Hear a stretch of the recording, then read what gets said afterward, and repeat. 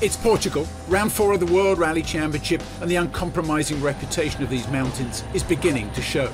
Rally leader Ott Tänak has hit something in his I-20 and broken his rear suspension. He was only a handful of kilometres from the end of the stage, the longest of the rally. He's forced to pull over. Others have suffered too. Rovanperä didn't make it to the start of stage 14 because of what Toyota called a technical issue. He retired for the day and headed back to service.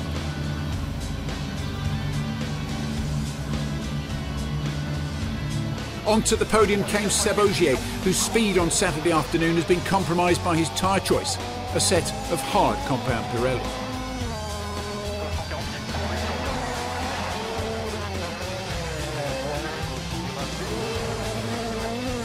With Tänak in deep trouble, Dani Sordo rises to second place, but importantly, he's now the sole surviving Hyundai, the only one capable of scoring big this weekend.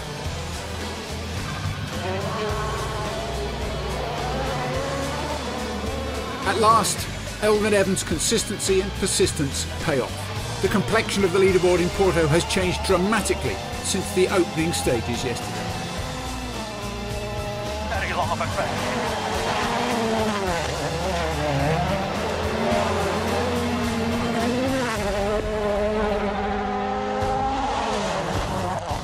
So Evans tops the leaderboard with one stage to go tonight, and everyone behind him benefits too as a result of Tänak stopping, after one of the drives of the year so far. Watch WRC Plus on all devices, WRC Plus All Live.